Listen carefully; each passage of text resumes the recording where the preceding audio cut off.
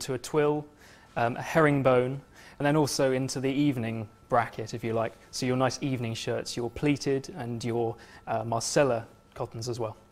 If you take the classic shirt here, it's made up of 38 pieces, 14 of which can be found in the collar itself.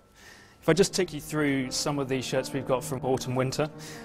Firstly, this is the penny collar, reminiscent of the 1920s. I guess this time around it's quite fashion-forward, but works on a formal basis, and you can, of course, wear it casually. This one here is the spear.